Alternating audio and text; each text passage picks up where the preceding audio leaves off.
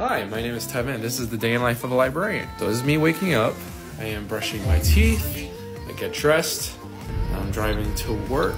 This is the library. I work at the Brentwood Public Library. This is my office, sitting down. Usually when I come into work, the first thing I do is check my emails. This is my fancy keyboard.